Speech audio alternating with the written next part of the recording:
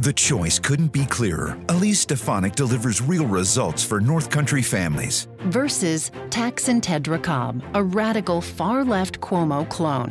While Elise Stefanik called on China to be held accountable for lying about COVID-19, Radical Tedra sided with communist China over the United States.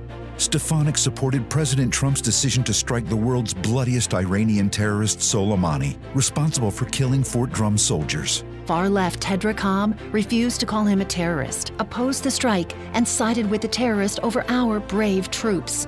Elise Stefanik stands up for Fort Drum, While Thaksin Tedra wants to cut our defense budget, putting our troops at risk. Elise Stefanik supports hardworking North Country law enforcement. While radical Tedrakhab wants to release violent criminals in our streets. Far-left Thaksin Tedrakhab, dangerously wrong for the North Country.